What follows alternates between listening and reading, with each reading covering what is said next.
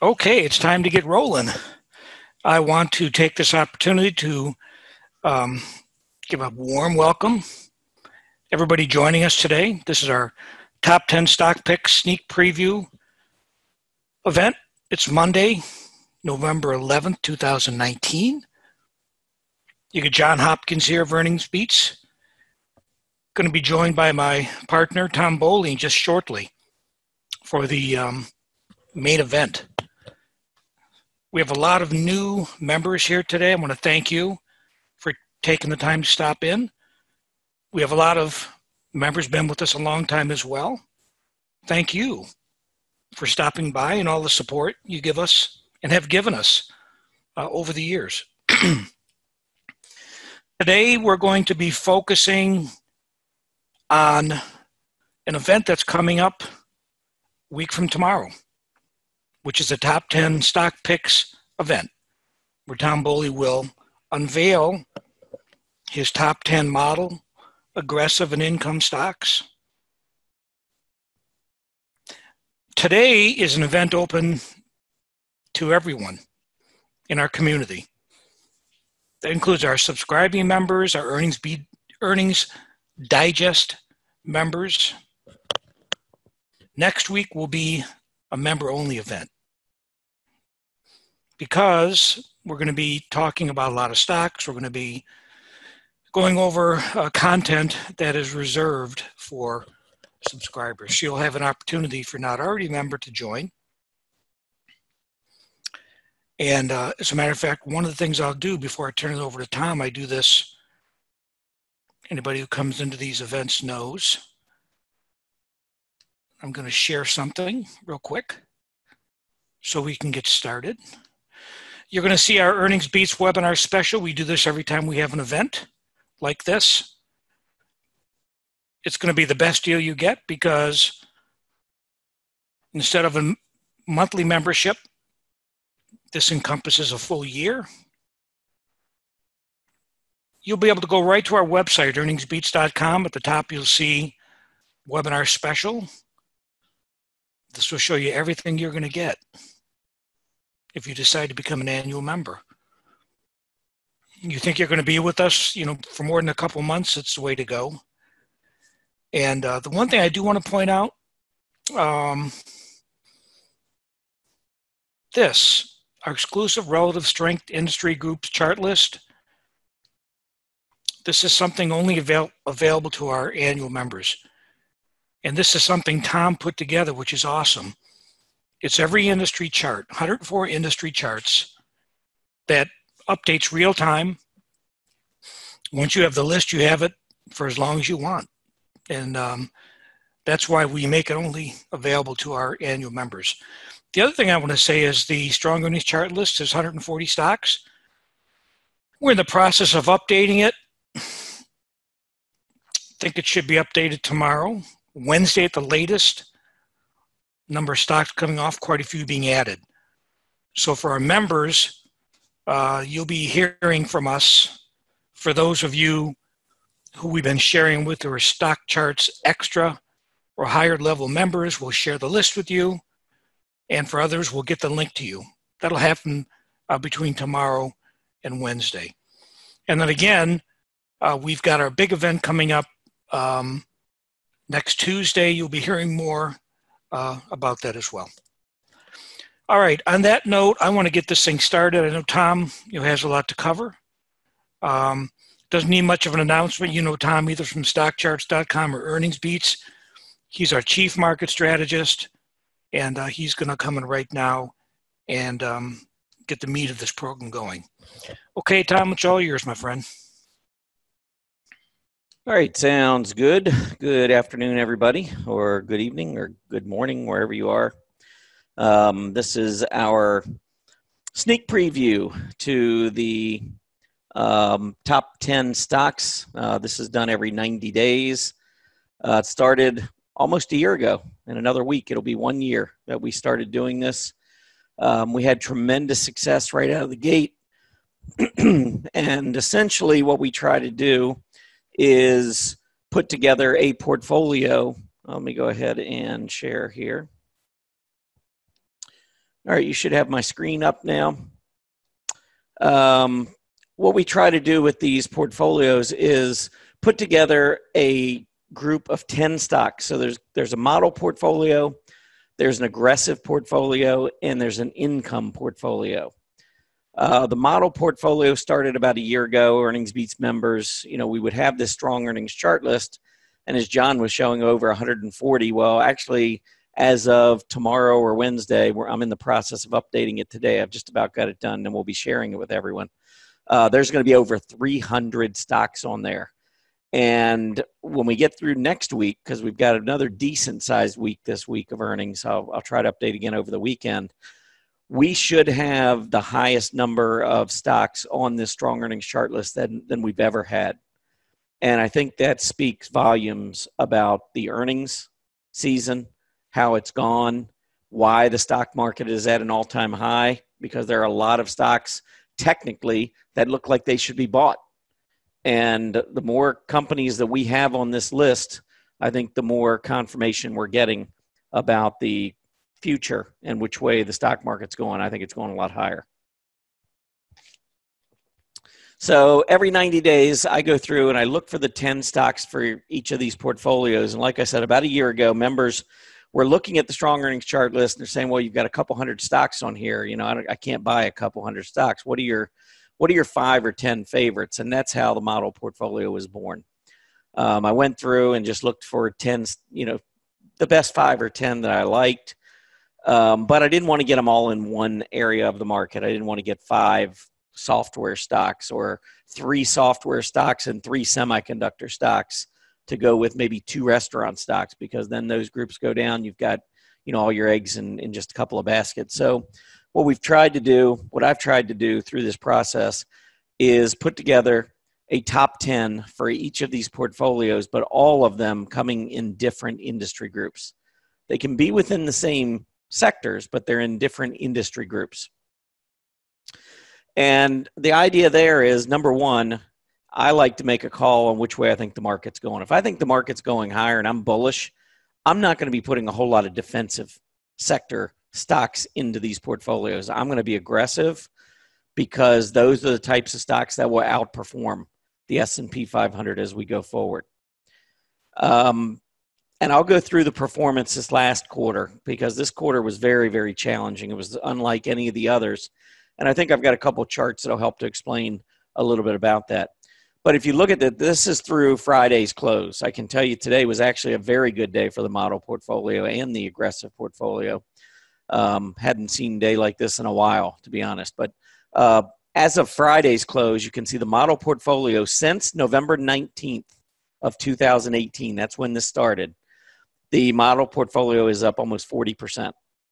The S&P 500, about 15%. So that's 25 percentage points outperformance over the course of 1 year, 1 week shy of a year, which I think is pretty impressive, despite the fact that this past quarter was very challenging and we gave that we had built year to date heading into this latest quarter. But I think that's a pretty impressive chart. The one thing I'm not overly impressed by, and hopefully the next quarter will change all that, is you can see the S&P 500 breaking out the new highs, and the model portfolio did not. Again, there are reasons for it. I'll talk about those in just a minute. The aggressive portfolio, as of Friday, this portfolio began back on May 19th.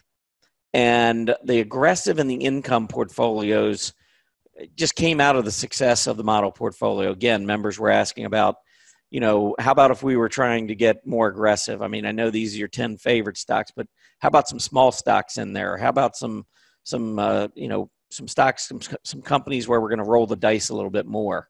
And that's how the aggressive portfolio was born. And then the income portfolio was just more designed.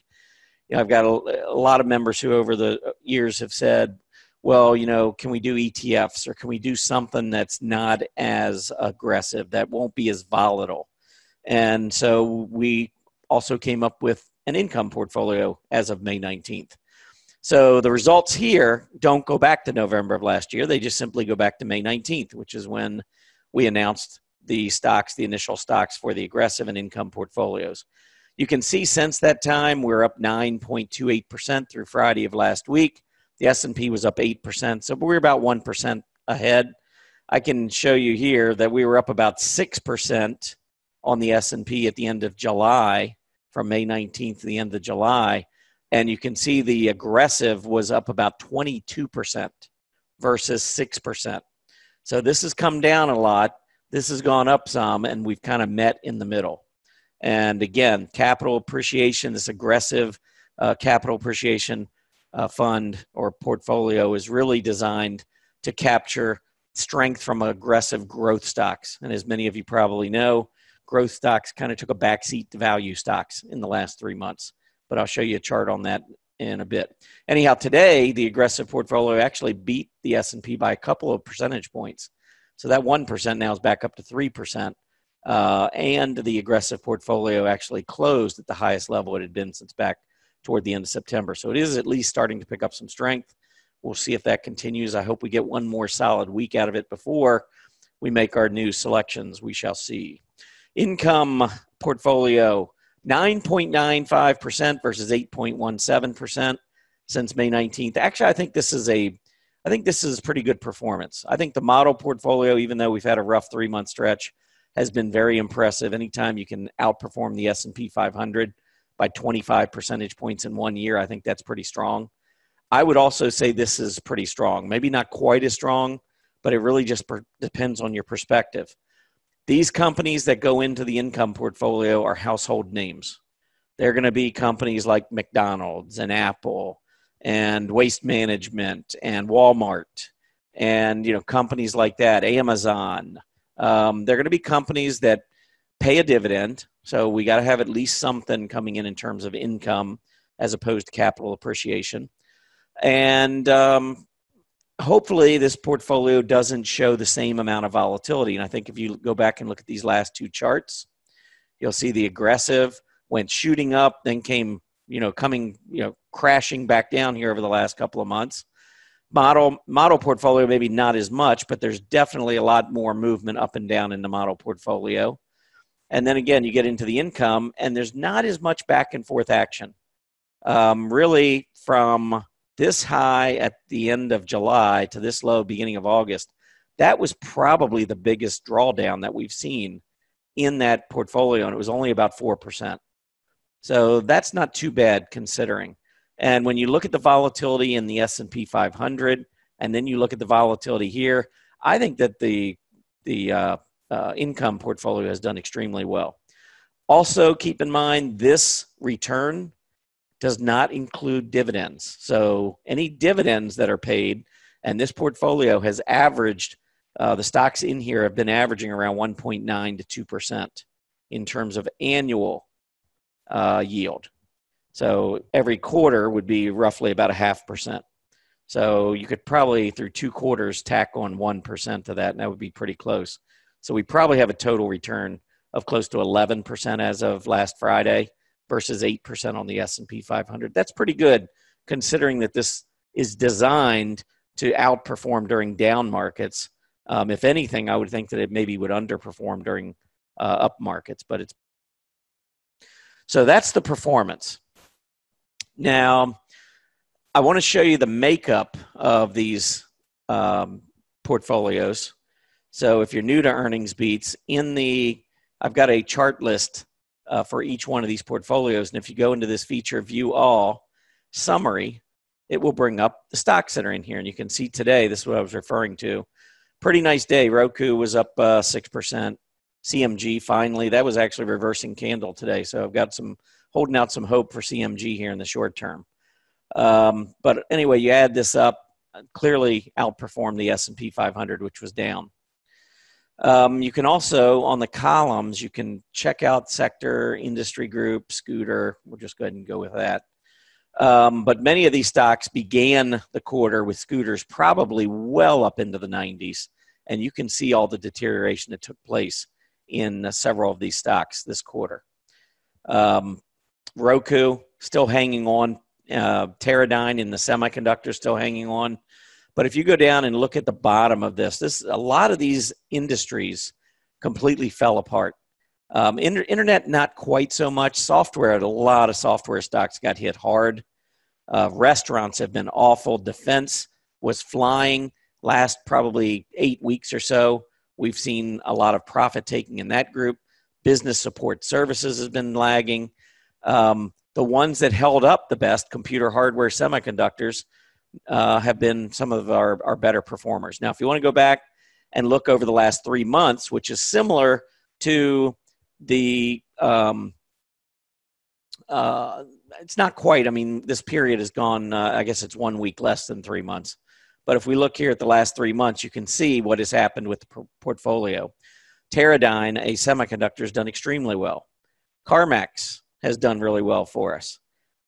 Zimmer and Roku's been all over the place. It did great. It did horrible. It did great again. Came out with solid earnings, went down. Now it's bouncing back. This one's been all over the place. But really, you can see where the weaknesses come in on the model portfolio. Twitter, we had that out as an active alert, pulled it before earnings because we don't hold our active alerts into earnings. The portfolio stocks, we hold all of our stocks in through one earnings report because we hold through 1 quarter. So you've got to hold through one earnings report. Going in, I did not like that Twitter chart. If you take a look at the relative strength, here's internet stocks. Here was Twitter relative to the internet stocks heading into its earnings report. I didn't like that. We were down at about a 7-week low or in a 7-week downtrend or relative, and then we came out with the bad news. Huge gap down on big volume. So that was not good and certainly hurt our performance. AYX also has been hurt throughout this entire period, just about. We got in August 19th. This, believe it or not, AYX was up 10%, more than 10%, first 2 weeks. And then beginning of September, we saw the bottom kind of fall out on a lot of these stocks. But that's how you can go in and check. That's the model portfolio. This is being recorded, so you can come back and take a look at these later. In the aggressive portfolio over the last 3 months, and by the way, this EverQuote, which is an internet stock, up 54%. This was a very difficult stock to hold throughout the period. As you can see, it went down from mid-September. We had a double top. It went down for about 5 straight weeks from $25 to $17. Hit this gap support level, though, and then started turning back up. You can see the relative strength starting to build back up into the earnings and then exploded with earnings. Very, very strong report and continues to trend higher here, which has been nice. But prior to that, you can see there hasn't been a whole lot of strength. APPS has been all over the place.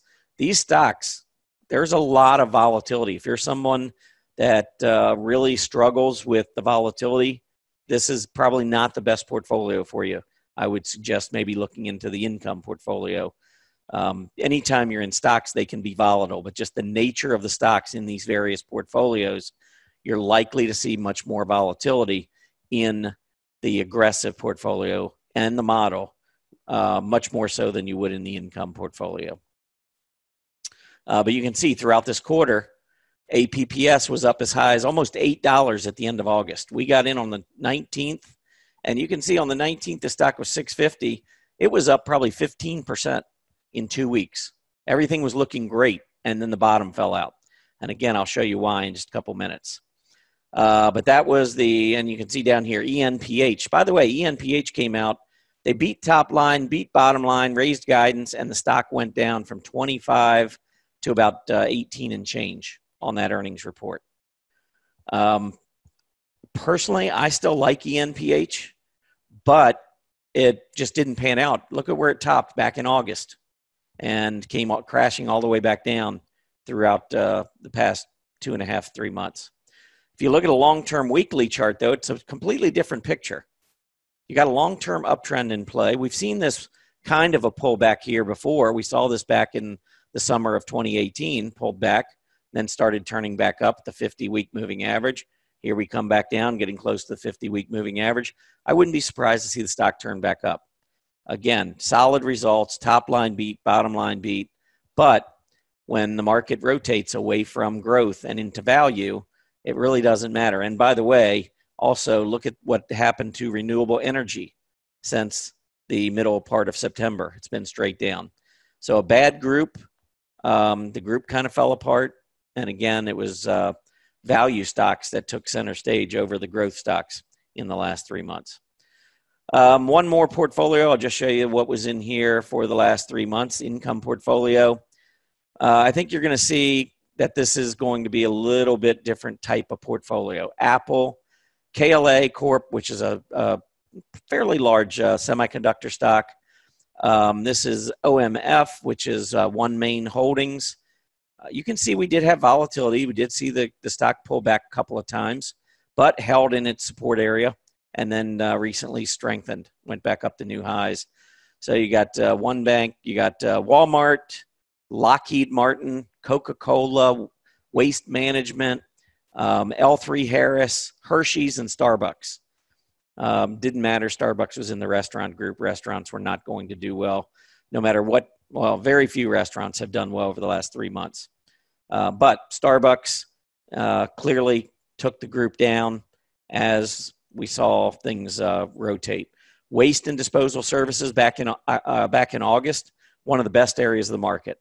Since then, not so much.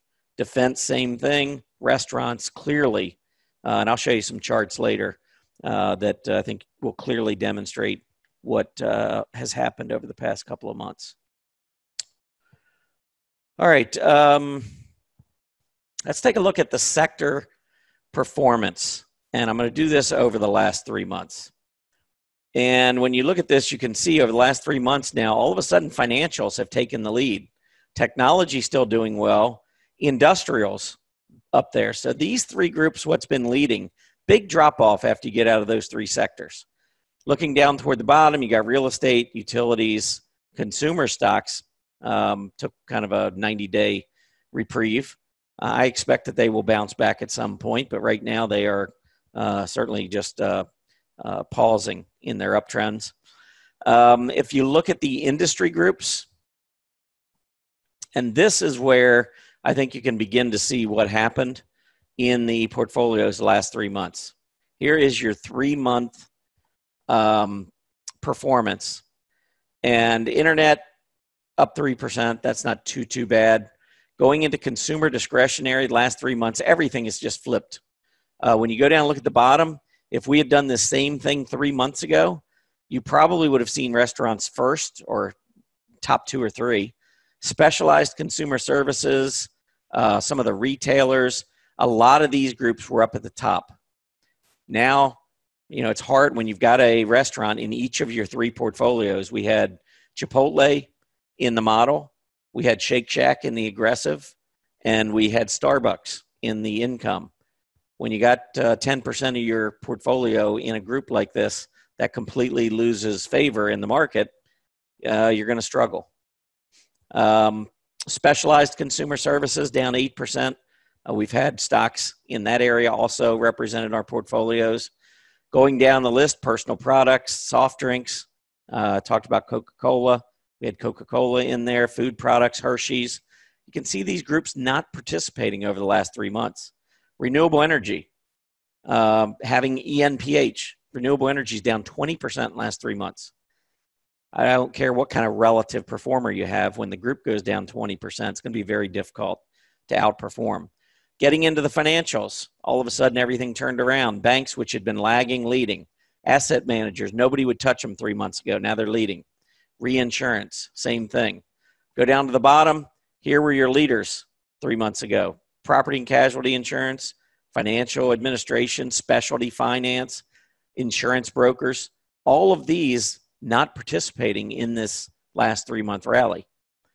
Healthcare, medical equipment. We have medical equipment stocks. Worst performing area of healthcare. Then we get into the industrials. There's your waste and disposal services. Didn't give waste management much of a chance. Defense stocks not performing well. We had Lockheed Martin in Lockheed Martin was in the income portfolio. We had Northrop Grumman in the model portfolio, and you can see defense stocks not participating. It was just a completely different list here over these last 3 months. Technology, software, here's software, And believe me, this is masked somewhat by Microsoft. There were a lot of software stocks that got hit really hard in the last quarter. But a couple of areas that certainly did well that we did participate in: computer hardware and semiconductors. Having Apple and semiconductors in the portfolios helped for sure. All right. One other thing I wanted to point out here is that when you look at the portfolios, and I'm going to go back over here and let's talk about the income portfolio. Actually, let's go back and look at the aggressive portfolio. And, or even maybe, well, let's just start with the model. Okay, so here's the model portfolio. I don't know, this is a user-defined index, by the way. I couldn't send this chart to anybody because you don't have the data in your account. You have to have the data in your account in order to be able to show these charts. So, for instance, over here, I keep an Excel spreadsheet every day. And over here under user-defined indexes, I go in and put values in every day. That's how I create the chart. So I can't send you a chart because your account's not going to recognize the data that goes into it. So that just wanted to make sure you understood. So let's go back over here again. Let me pull up these charts. And I'm going to start with the model portfolio. And then over here, what I'm going to do is I want to show you the IWF versus the IWD. And let's get this set up.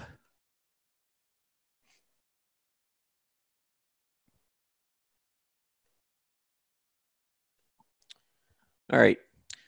Now, when you're looking at this, I want you to see that all this is a ratio. The Russell 1000 growth ETF divided by the Russell 1000 value ETF. And notice that for the most part, we had this beautiful move up. November 19th is when we started the model portfolio. And you can see that for the most part, we had a little bit of a hiccup in May. But from November 19th to August 27th, 28th, whatever, this ratio was going up, meaning that growth stocks were in favor. I can tell you that our portfolios have been made up mostly of growth stocks. I've been very bullish. If I'm bullish, I'm going to stick mostly with growth. Now, there have been changes, thematic changes in the market, one being that economically sensitive stocks are doing well. All of a sudden, everyone wants to get out of the bond market, and we've seen yields rising. Why do you get out of the bond market? Because you believe the economy is strengthening. If the economy strengthens, interest rates will go up. If interest rates go up, your bond values go down. So you want to get out of bonds if you believe the economy is going to strengthen. You want to get into stocks. That's the good news. So money's rotating. It's certainly sending the S&P 500 all-time highs. But as it rotates and as the economy is anticipated to strengthen, you are going to get periods of strength from economically sensitive stocks like banks, like transports. Those are areas, many of the industrials, besides even the transports. Those are the areas that are going to be in favor, and that's what we've been seeing. So starting in about August, you can see that this ratio has been going down.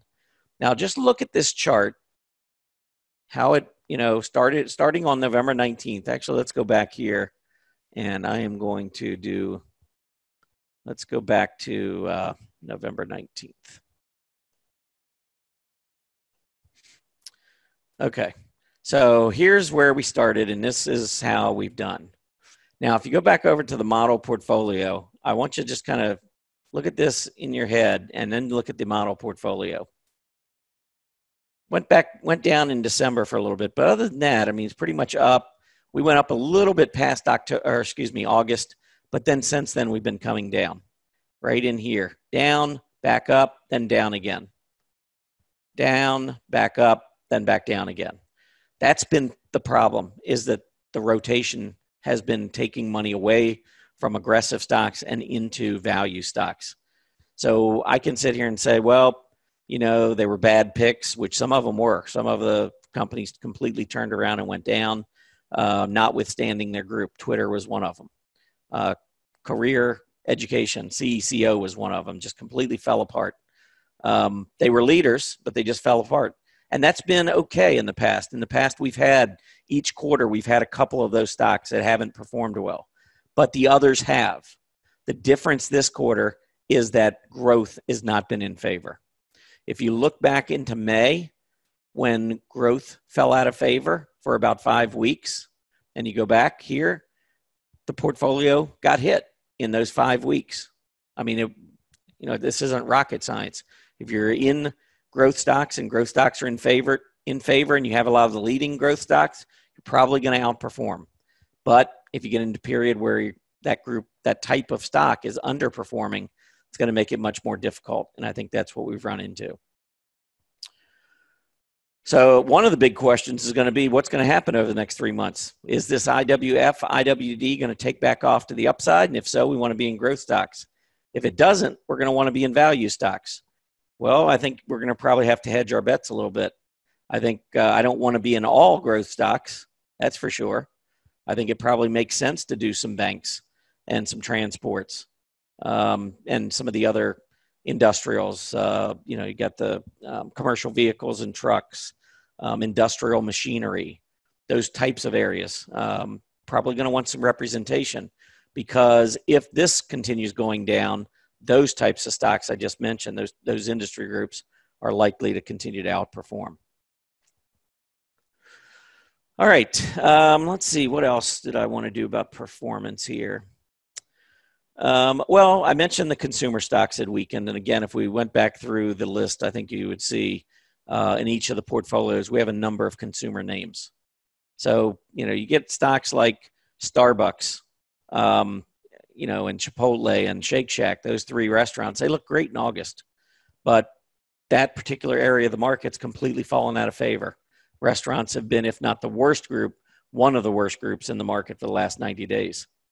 So it's going to be difficult to outperform the market when you've got representation in each portfolio in a group that has not performed well. All right, let's move on. I want to go through now and talk a little bit about the overall market. Those of you who are members of EarningsBeats and get the daily market report every day, pretty much that I've been bullish. I continue to be very bullish. And I think that is, I think going forward, that's going to be really important because I think the market goes higher.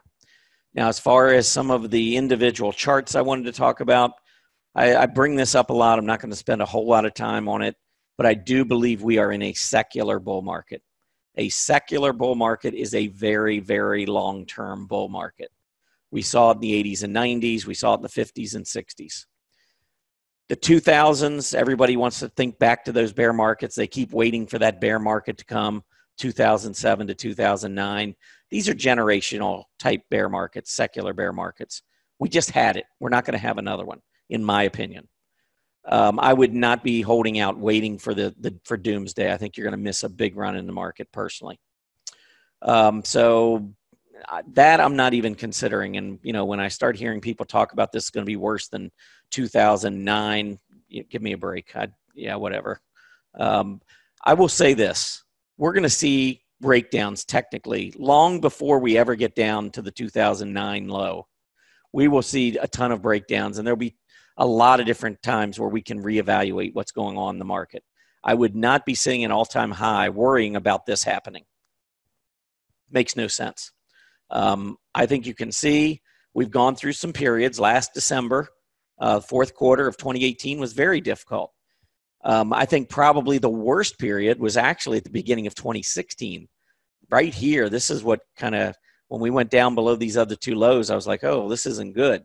And then we came right back up, and I was, a little kick save, and then we were fine. But I was actually starting to turn a little bit bearish at the beginning of 2016.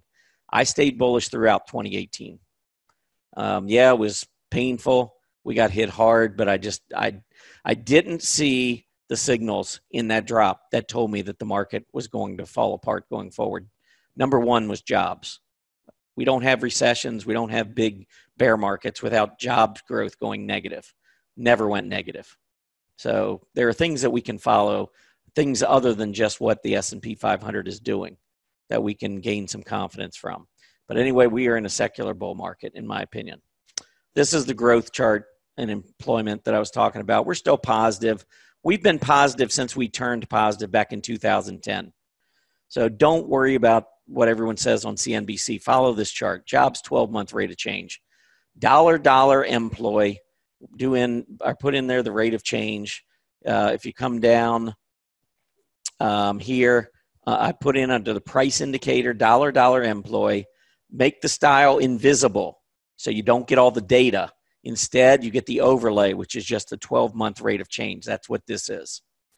And you can see this is not looking that badly at this point. Next up, we'll talk a little bit about the sectors. Let's go into transports. Transports, this is one of the things I was watching. I pointed this out months ago. I said, when the transports start moving, you've got to pay attention. If you look back when the S&P 500 has struggled, which we did in 2011 and 2012, which we did in 2015 and 2016, and which we did at the end of 2018 throughout 2019, when the S&P struggles, it's generally because we're getting no support from transports. Think about the Dow theory. That's really what this is all about. If we're going higher, if the Dow's breaking out, the S&P 500 breaking out, and it's a sustainable rally to the upside, transport should do well. Why? Because a sustainable rally requires a strengthening economy, or at least a strong economy. You can't have a great bull market with rising S&P 500 profits with a dropping transport group. You can't. Transportation, those are the stocks that ship goods. How are you going to have a strengthening economy if transports are not anticipated to ship more goods? But when you start seeing the transports breaking out, that is when the S&P 500 does its thing. And what we are seeing right now, in my opinion, is a breakout in transports. Early breakout. I think we are in, and I'm talking about being like at this part of the stage on the S&P 500. A lot more upside here. This was 30% after we got this breakout. Back here, when we broke out, the S&P was probably a little over 14, let's just call it 1,500, and it went to 2,100. That was 40% right here. This was 30%. So when people, when I write and I say, hey, the S&P 500 could hit 4,000 next year, that's simply doing what we've done in the past when transports have broken out. So again, I think we want to be bullish. Then the 10-year Treasury yield, this is another thing that's always worth watching. We just broke above 190 short-term resistance. So we're now at about a 3-month high on the 10-year Treasury yield and rising. When we rise, that's what these blue highlighted areas are. When we rise in the Treasury yield, we rise in the S&P 500. Money rotates from defensive Treasuries. You sell Treasuries, yield goes up. Always an inverse relationship there, 100% inverse relationship at all times. Treasury prices and Treasury yields always move opposite one another. So if the yield's going up, the Treasury prices are going down, telling you that people are selling Treasuries. When the yield goes up, that money from Treasuries comes out of the bond market and makes its way over to the stock market. That's why the yield and the S&P 500 tend to go up hand in hand. So we got a lot of things lining up. I'm very bullish as we round out 2019 and head into 2020. And actually, a member sent in a chart to me. I think it came in today, and I wanted to just share this with you because this is another indication. I don't talk about it as much. It's not one of my go-tos. Well, it's one of my go-tos, but it's not my top 2 or 3. But if you look at banks versus real estate, notice that we just had a breakout of this downtrend. When the banks start rolling versus real estate, that's a really good sign. If you go back and you look at 2013, which is a very strong year for the stock market, banks were rallying relative to the REITs. Remember at the end of 2016 and throughout 2017, we had the huge bull market move. Banks were rallying relative to REITs. When we have struggled, you can see what happens. We downtrend. Anytime this ratio downtrends, it's not good for the stock market. Now, you might ask yourself, why? Why is this significant? Well, banks, before they broke out real estate, it used to be in the financial sector. And so banks were kind of the bullish part, in my opinion, of the financial sector, whereas REITs and all the real estate group was more of the defensive side of financials. And so when banks are outperforming REITs, it's good on two fronts. Number one, because when you've got an expanding economy, banks tend to grow. Their profits grow. Expanding economy means higher interest rates, yield spreads move up, bank net interest margins go up, their profits go up, and then their stock price goes up as a result. REITs tend to be avoided during strengthening periods. It's a little bit more of a defensive group. They can do okay in a good, solid bull market, strengthen the economy, but they don't do as well on a relative basis. So when you look at this down channel that we had been in for quite some time, I think you can see that we have clearly now broken that down channel and moving into an up channel. This is another sign of a big rally ahead in stocks. All right, I want to talk a little bit about industry groups, and then we'll get into some individual stocks, and then we'll wrap this thing up. If for any reason you all need to leave, that's fine. We are recording this. You can get a copy of the recording, and it's free to everyone. So have no fear. John, I don't know if you're hanging around there, if you want to mention anybody who's come in late, the special that we run. But this might be a good time for me to take a break before I get into the industry groups and the individual stocks. Do you want to take over for a minute? Yeah, that sounds good. By the way, super job. I'm amazed how much I learn every time. I hope everybody's. Are you bullish? Oh, I'm bullish. I'm ridiculous. You're Bowley-ish. I'm Bowley-ish. I'm bullish on Bowley. Yeah, let me just throw this up because I know some people came in late, and I just want to mention one other thing about it as well. So let me just share. Hey, Tom, you want to stop? Oh, never mind. I think I'm okay. I'm good. Okay. This is where I mentioned this early in the session, and this is particularly good for those of you who are either currently monthly subscribers at EarningsBeats, or maybe you're new to EarningsBeats, or you're thinking you're on the fence. This is something we offer each webinar. I'm offering it to you tonight. And by the way, where it says sign up by midnight tonight, I'll actually leave this open for the next day or so because a lot of people weren't able to come to the live event, and I want them to have an opportunity. So we'll leave it open till Wednesday. But if you think you're going to be with us for a while, you like what you see, this includes, by the way, the next week's, if you're not a member already, it includes the access to the top 10 pick webinar that Tom's previewing tonight. And the next 4, 3 after that for a whole year, plus all the other events and webinars that we have. So this is a good time if you're interested, to sign up for the annual deal, and you'll save a lot of money in the process. And I also do want to mention the relative strength industry group chart list, 104 industries. When you take that and you combine it with our strong earnings chart list, it's just a powerful way to put them together and to come up with a high reward to risk trading candidates. You can find this link on the website, EarningsBeats.com. You'll see the webinar special. Tom, that's what I've got right now. I don't know if there's anything else you want to announce or you want to keep going here. Well, we can make our one big announcement if you'd like. This is a pretty exciting announcement coming up. You want to do it or you want me to do it? Well, let me go ahead and share something. Okay? Sure. This is what you're talking about. Yep, this is really exciting to us, folks. This is our first, we do a lot of webinars, but this is a biggie for us. The Market Vision 2020. I know it seems a long way away, January 4th, but it's not.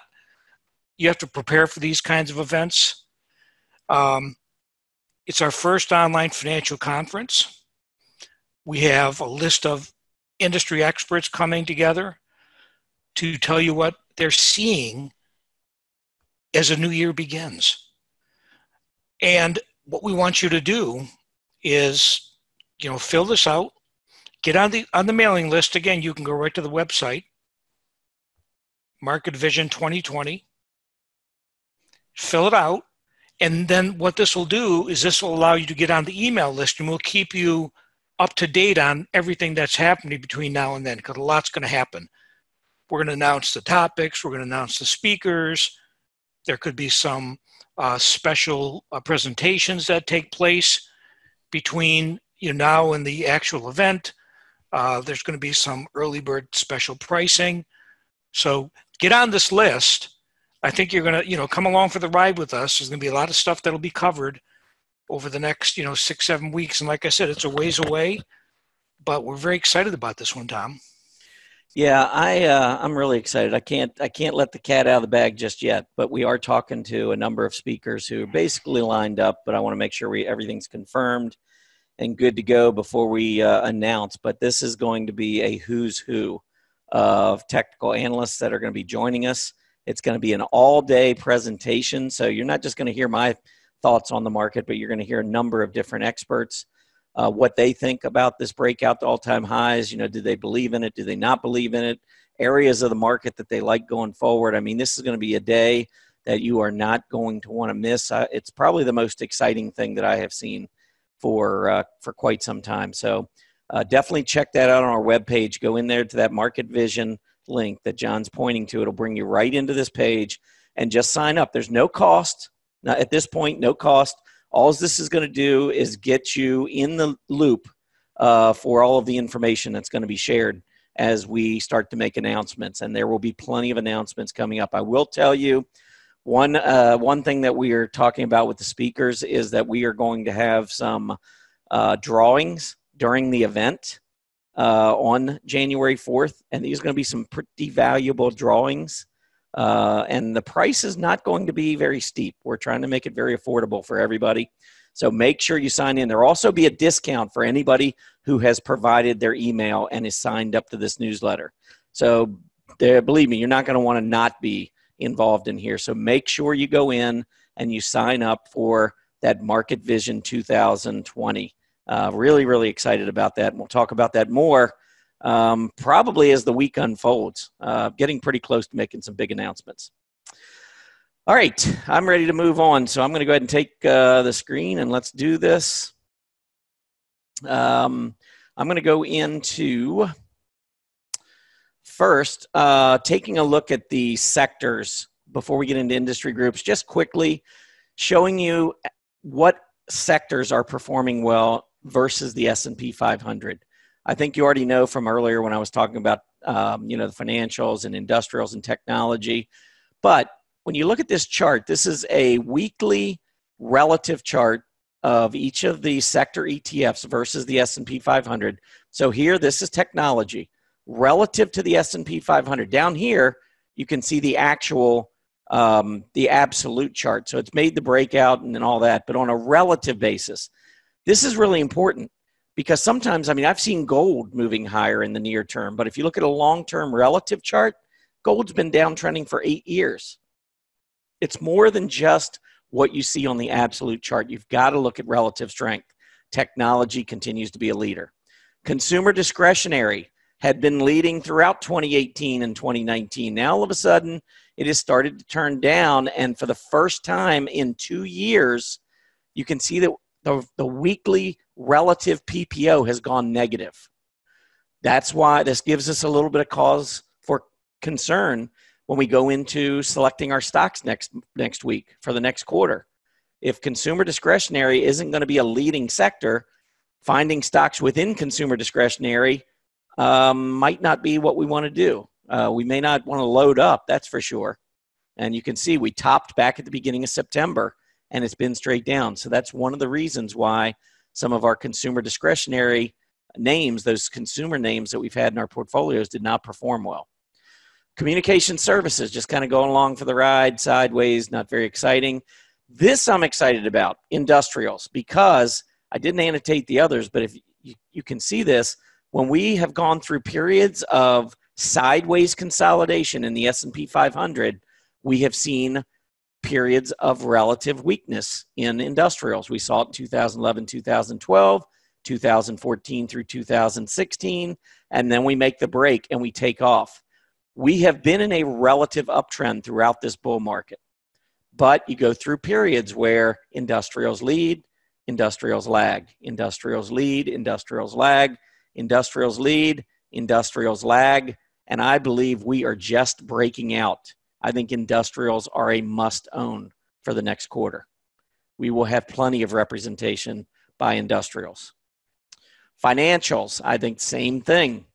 You lead, then you go through periods consolidation, even pullback, you lead, you pull back, and now we're leading again. Treasury yields on the rise.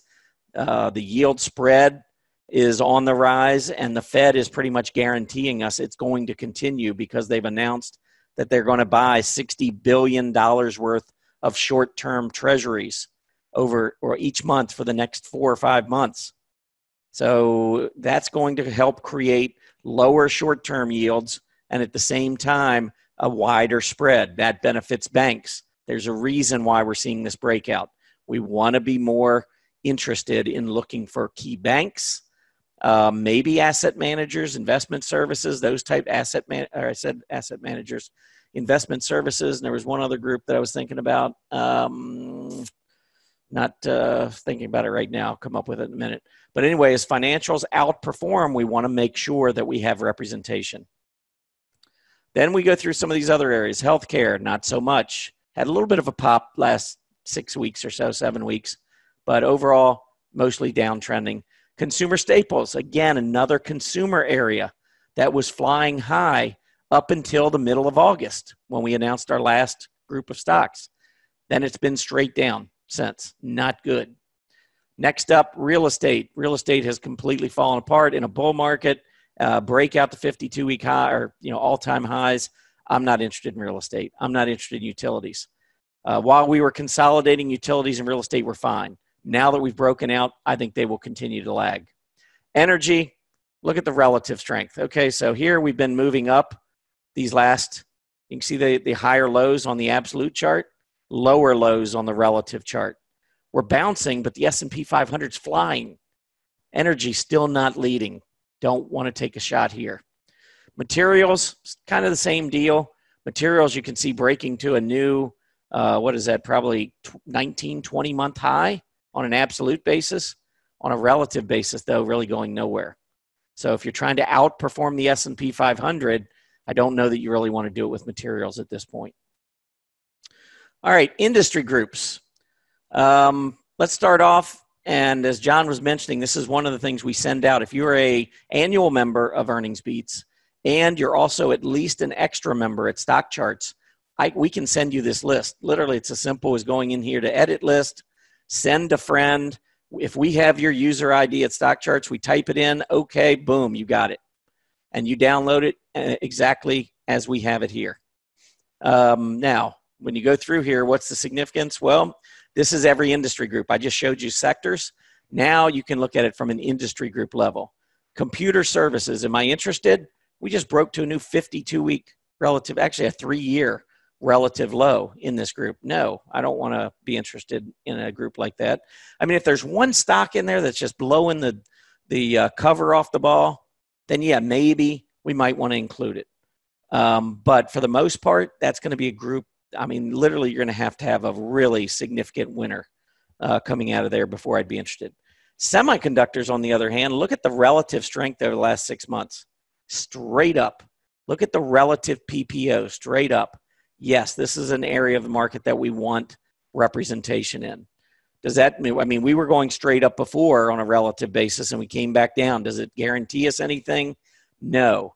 But when you're rallying and you're showing relative strength, if you're in stocks during this period when you're rising or even way back here, you're probably going to do very well. Software. Software has been weak really since back in July on a relative basis. And if it wasn't for Microsoft, you would see this a lot worse. Again, Microsoft masks a lot of weakness that we've seen in software. But the overall uptrend, I'm not going to question it. I still think that there is a very real possibility that software does well in the next quarter. Electronic equipment all of a sudden has caught fire, and look at that relative PPO. That's nice. But this group has a history of looking really strong and then weak, really strong, weak, really strong, weak, and now really strong again. I don't know. This one, again, I'd have to see an individual stock that just looks real good to be interested in putting it in the portfolios. Computer hardware, if there's a better group out there right now than this, I don't know what it is. I have been talking about computer hardware since back in August. And the reason was that even though August was a down month, they were talking about the trade war, Apple, which had been getting killed during periods when the trade war discussions were going on and everybody was fearful. I mean, look at what the computer hardware group did back in October through December on a relative basis. Look at what it did in May. Remember when we had a lot of the trade war fears kicked in, the market did poorly in May, late April, early May. Apple and the computer hardware group were getting hit. But look in August, the next time we started having scares about the trade war, kept going higher. That was one of the clues for me that the market was not going back down. Apple, there was no reason for Apple to trade like that. And you can see computer hardware has continued to perform exceptionally well. It is getting very extended. So that would be the only worrisome part, is that it's moved a lot. Apple's moved up a lot. So we'll have to give that some consideration. Electrical components. Now, I'm not going through all of these industry groups. It would take us forever, and I really want to get into some individual stocks. But electrical components and equipment, been downtrending, not interested there.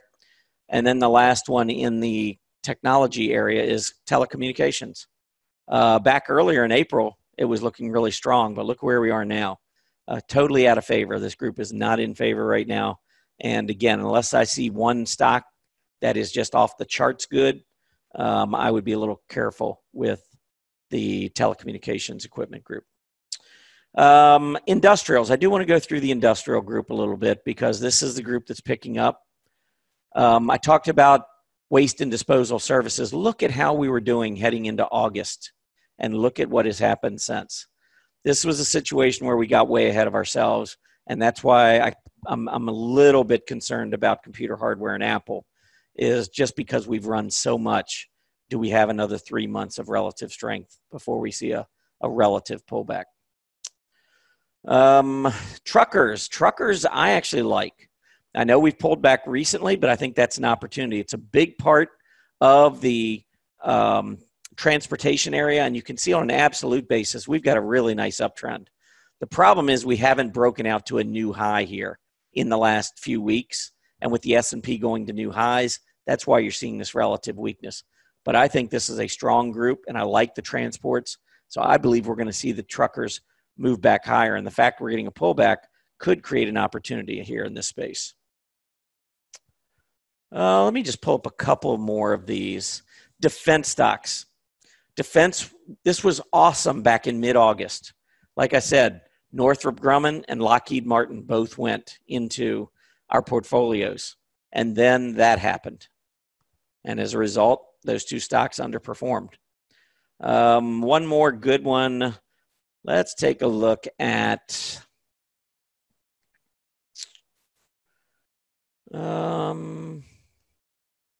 let's look at the commercial vehicles and trucks. This is a group that bottomed in August. Remember earlier I said everything's just been flipped on its head. Defense was leading. Commercial vehicles setting new 52-week, actually year and a half, 3-year lows, relative lows. And now, 3 months later, this group is flying and defense stocks are coming down. It's like the market has turned a switch. And honestly, the switch I think's been turned is that I think the market was legitimately fearful of the trade deal between the U.S. and China. I don't think they're fearful anymore. I mean, even today, they were talking at the beginning of the day in pre-market about trade worries. And you saw the Dow down 100 and some points in futures. Bam, by the end of the day, positive. The market, I don't think, is worried about the trade war right now. And so all the talking heads are going to talk about it. But I'm just saying, if the market was worried about the trade deal, they would not be bidding up commercial vehicles and trucks. They would not be bidding up Apple. These are areas that would really be getting hit hard. All right. Let's go ahead and end that there. We can always talk about this a little bit more next Tuesday when we actually have the top 10 stocks webinar. Let's go ahead and move into individual stocks. Now, as I mentioned earlier, we have updated I have updated most of the strong earnings chart list. So what was 157 charts right now, and I've got to finish doing some labeling and all, but if you hit the edit list, it'll tell you how many charts. You can see right now I'm over 300. This will all be coming to you all. Anyone who is an EarningsBeats member, you don't have to be an annual member. You just have to be at least a trial member. If you are a stock charts extra or above, you have to be extra or above for us to be able to get a chart list to you. And if you're not a stock charts member, obviously we can't send you a chart list because this is on the stock charts platform. So you've got to be at least a member there. But you can take out a 30-day trial for free at stock charts. So I would suggest that you do that if you're not already a member. That's free. Just make sure you have at least the extra level. And then if you try us for $7 for 30 days, we will send you our strong earnings chart list. Trust me, getting this chart list is going to be worth $7 by itself for sure. I just spent the entire weekend putting this together. I had to go through the heart of earnings season. It takes a long time to go through looking at these individual companies that beat top and bottom lines and then look at their individual charts to see if we want to include them. So definitely do that. And again, just like I showed you earlier, if you're a stock charts extra member or above and you give us your user ID and you're a member of ours, we will send this to you and you'll have this chart list. Very powerful. All right. So one thing you can do with this chart list once you get it is put it in summary. View the list in summary form. Now, how does that help you? Well, let's say that one day biotechs break out and you're thinking, okay, well, wonder which biotech companies have beaten top and bottom line and look good technically. Well, that's why we're here. Type in biotechnology, and in this chart list, it will tell you all of the biotech stocks that I have looked at that have beaten top and bottom line estimates and that I think look good on the chart for one reason or another. You can rank them by scooter if you'd like. So you can see which ones have been the best performers, at least based on the scooter score. And then the other columns here with, you can do the market cap. So you can sort it by market cap and just say, okay, here are the large caps by scooter rank. Here's the mid cap by scooter rank, and then here's small cap. So if you want to really go out on a limb, you might look at CLVS and say, wow, it's down 8.5% today. I wonder what that chart looks like. Well, it just had a huge move, and you can see the downtrend that it had been in, but look at the volume that came in on this push to the upside from about $4.25 up to $6. Over 35 million shares with earnings. Now it's pulling back today, probably could pull back a little bit more, but those are, that's kind of what we do. We put this list together for you. Normally the annotations are brief. I don't go through a whole lot, but if I see volume that's just off the charts, I usually will highlight it with a blue arrow. And a lot of times these charts will either have one or two support lines. And I just try to identify what I believe are the key support levels on these charts. So you might not see this stock hit this support level this week or next week, but maybe 2 months from now, it may come down and hit this support level, put in a reversing candle, and it could be a trade candidate. All right. So that's one way you can use it. And again, you can do that for any of these. Let's say, okay, semiconductors. We've had so many great reports out of the semiconductors. But there you can see, sorted by large cap, mid cap, small cap, then sorted by scooter. Look at all these scooters, all 85 or above. And I'll show you a couple of these in a few minutes. But yeah, I mean, that's how easy it is. Or if you just say industrials, because, you know, if you want to say, well, what stocks are on here in the industrial sector? Well, if I type in industrial, anything that shows industrial will come up here, by the way. So here's real estate, a sector, but it's industrial and office REITs comes up in the industry. So by typing in industrial, you won't get all the industrial sector stocks, but you'll get some. Here's a couple more real estates that you can see. Stocks are part of the REITs. But for the most part, you've got industrials here. You could then sort it by industry. So if you want to know, okay, aerospace, here are the 3 aerospace, building materials, business support and services. So you see how you can pair this up with that industry group, relative strength chart list. If you like what's going on one of those charts, you can come in here and just quickly identify which individual stocks have beat top and bottom line, and then pull up the chart and look at right to see where the key support areas are. This stock was up to 340. It's coming down testing its first key support level. This is where it started trading up with earnings, right at about 280. Went up to 310. I eventually got up as high as 340, and now it's back down to this 280 area. The other one that was in here, let's see. What did I just do with that? Oh, there we go. Okay, so the other one, though, was PCAR, P-C-A-R, P-A-C-C-A-R, PACCAR. This is one that really looks good to me. Look at the volume coming on that breakout. It came back down, tested the breakout area, earnings, right where it broke out from earnings, and then took back off again. But maybe a 20-day test, maybe it comes all the way back down to the 74 area. But this is one that you want to pay attention to. Here's your commercial vehicles and trucks breaking out. Here's that relative strength. And here is PACCAR relative to the S&P and relative to its peers. So you get it all right here. Just very quickly, try to give you as much information as we can. All right, another thing that you can do in addition to viewing a summary is, and this is how I'll pick stocks for next week, by the way, is I go into this candle glance and I just quickly start looking for companies. Now, these are companies, the ones at the beginning of the chart list, they're all in number or in sequential order. So let me go back over here and let's look at the summary. Actually, let's look at 10 per page. So these are the first ones. The first number is 4369. The next one's 4370. Next one, 4371, and so on. The ones that are numbered earliest are the ones that reported the longest ago. It's just this constant charts, companies coming into the strong earnings chart list and then going right back out. As we get closer to their earnings report, their earnings were in mid-September, so they probably are not going to report again until mid-December.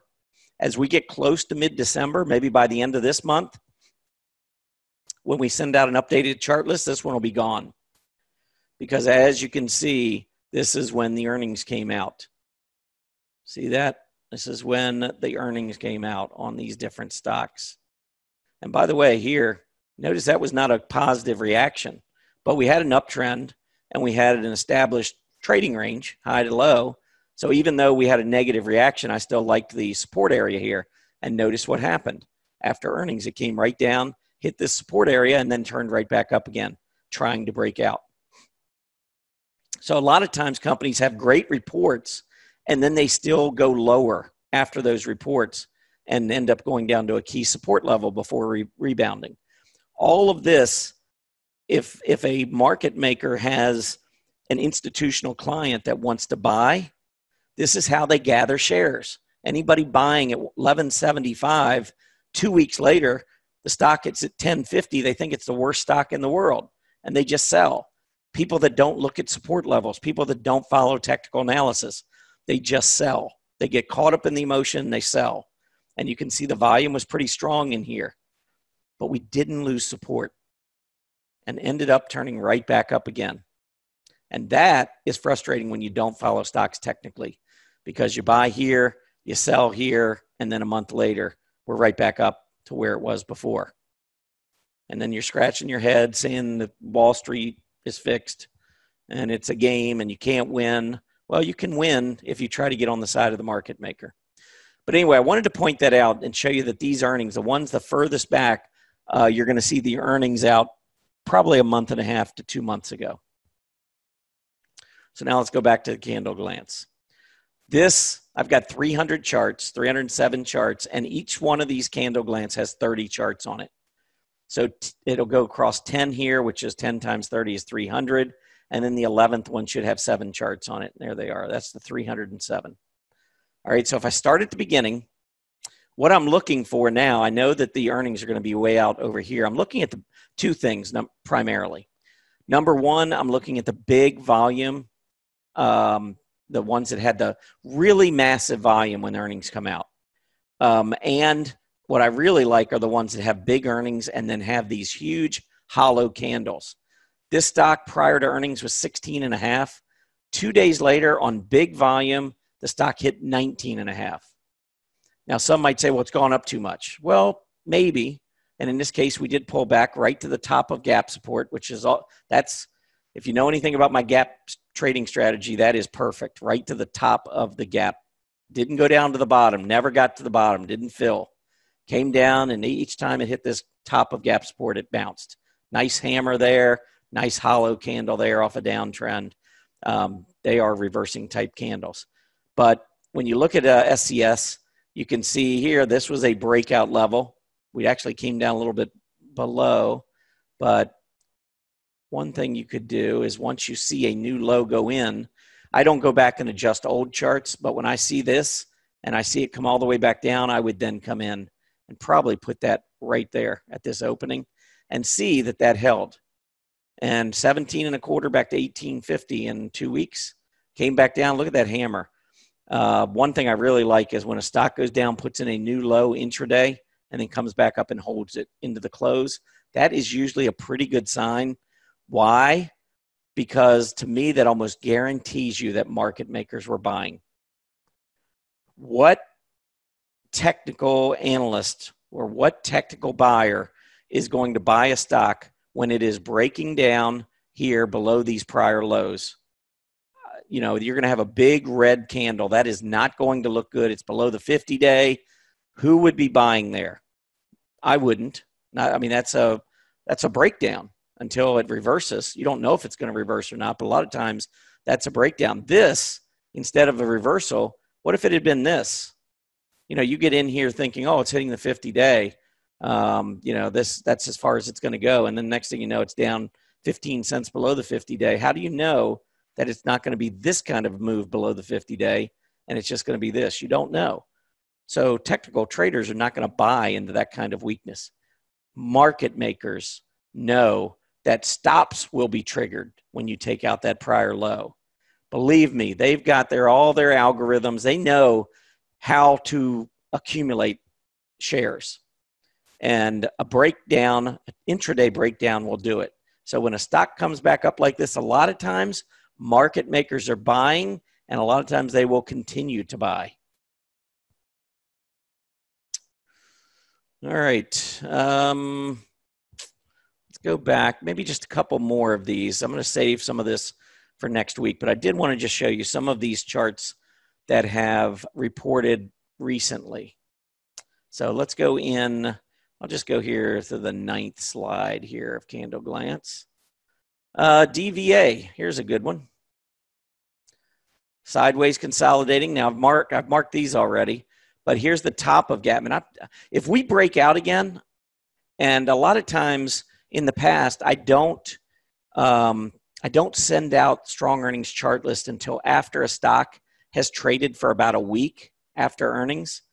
But I wanted to get these out, so I've made some exceptions, and I've taken it right up through last Friday's earnings reports. But if this stock were to break out, I would change my support levels. If I was completing this next week, and let's say DVA had gone up to $72, $73 and broken out, then I would probably move this and say, we're not going back down here. I'm going to go down top of gap support and the bottom of that day's trading. Why there? Well, think about it. There were 6 million shares traded that day. That was the low of the day. That is where buyers came in. So if that's where buyers came in with 6 million shares traded, I want to know that level down the road. So that's why those two areas would be my key levels. Now, because we haven't broken out yet, we could come back down and we might actually fail to hold the top of gap support. And we might end up coming back down to the 62.5 level. So that's why both of those were in there. But again, if we broke out, if I was updating these charts, I would move that right to there. But for now, let's just leave it there. All right, we can do a couple more here. Let's see if I can find. I told you I'd mention. We'll go over a couple of these semiconductors. See if I can find a good one. This is a good stock. I like this. A biotech. Talked about this one quite a bit. But REGN, if you listen to my show every day from 9 to 9:30, I do a 3 you must see at the end of the day. And this was one that I did at the end of last week. On this gap up, I thought this, look at the earnings, or excuse me, the volume on earnings. Biggest of the year, biggest over the last year. And it gapped up. Now, it did bounce, it did come back off the high, but in my opinion, it has completely changed this downtrend. And now we're in an uptrend. Look at us holding. These pullbacks are holding the 20-day. Notice when we rallied here, we didn't hold the 20-day when we pulled back. Kept going lower and lower. Now we're holding the 20, setting new highs. Volume's picking up. To me, this is a change in character on the chart. Look at the PPO, which was always negative on the downtrend. Now look at it. You see the difference? These charts, and now it's telling me I want to buy on a pullback. Back here, I didn't want to do that, but I want to buy now on a pullback. I own it, so I'm not going to buy. But if it pulled back into the 325, 330 area, probably would be a pretty solid buy. All right, but I wanted to find a semiconductor, and then we'll wrap this thing up.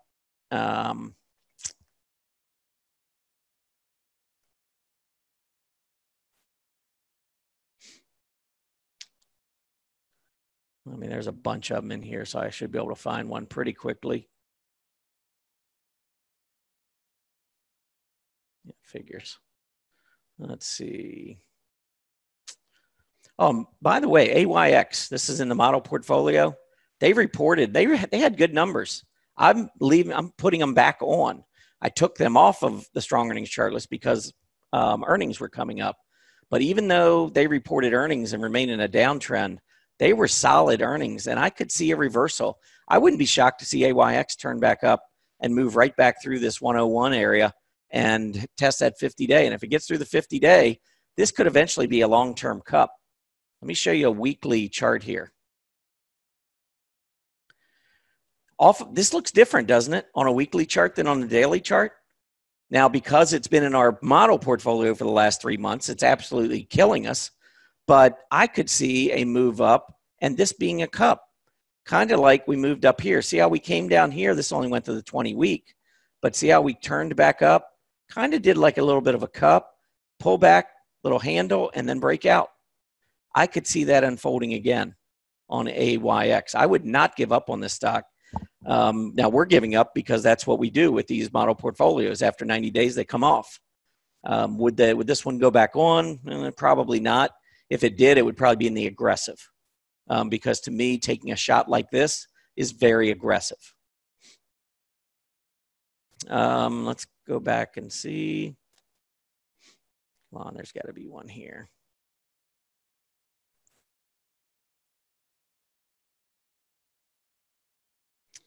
Well, I think we've got some more recently. Let's go into this one. And Roku I put on the list as well, even though that one had a nice day today. But Roku, to me, is in a great long-term trend. That's another one that from a daily perspective, back here in September, that was scary. But I thought it was overblown. I said it at the time. We actually put it out for an active trade alert when it hit this support level. And we played it up to the 20-day and just took profit in terms of the active trade to see whether or not it would get through the 20. But this one's been a pretty good one. I see a symmetrical triangle building. See the lower high, potentially a higher low.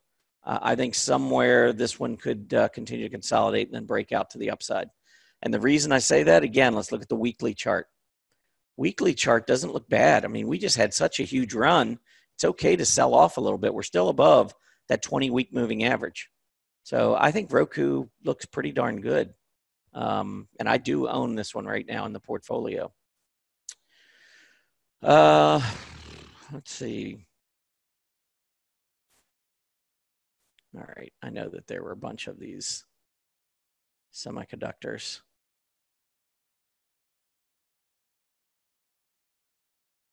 I mean, UCTT was one of them.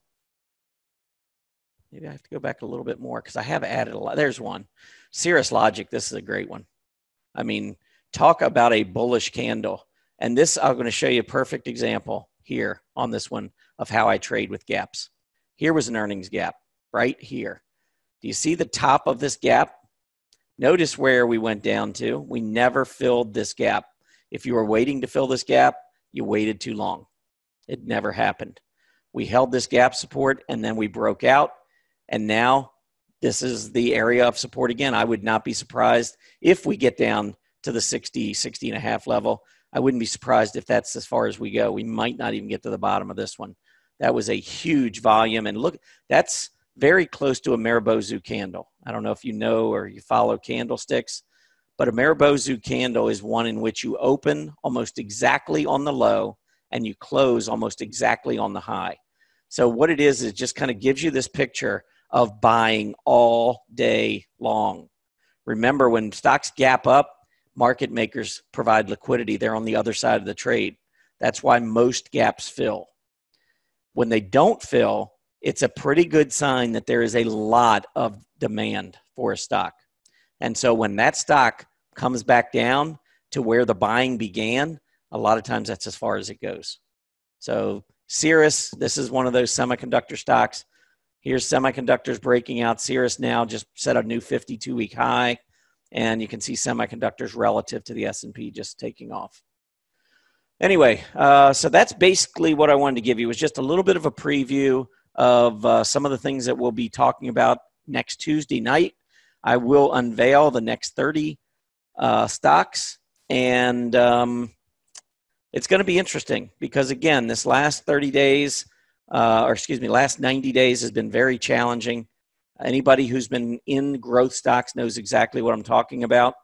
I remember I was talking to my former co-host at Market Watchers Live on Fridays, Mary Ellen McGonigal, and she pointed out an individual stock to me, and I'm trying to remember which one it was. I think it was in the restaurant space. It might have been Wingstop. And she said, when we put stocks out there and they don't work out, we feel bad about it. And Wingstop was one of the ones that she had out. It was a great performer. Look at where when it topped in August. And so we were having this discussion the other day about how many of the growth stocks that were completely in favor in mid-August all of a sudden just fell off a cliff. There was no support to be found, and they keep falling. I think eventually they're going to find some support and head back to the upside, but for now it has been a very, very difficult market. Anyhow, next Tuesday night, we will be doing this. It will be the top 10 stock picks for each of the 3 portfolios. I will say that even though we did have a rough last 3 months, we are still above the S&P 500 cumulatively since inception in all 3 funds. I certainly hope that the next 3 months will be a lot better, and I encourage you to join me next Tuesday night as we go over those stocks. So, John, I don't know if you want to take over, but that's it for me. And remember, Market Vision 2020 coming up. Make sure you sign up for that. Okay, great job. I think we're kind of running over a little bit, so there was a couple of questions. We're not going to be able to get to them, but feel free to go to our Contact Us page, and you can send it, and we'll try to answer them all. Anyways, great job, Tom, and look forward to having everybody with us next week. So long. Have a good night, everybody.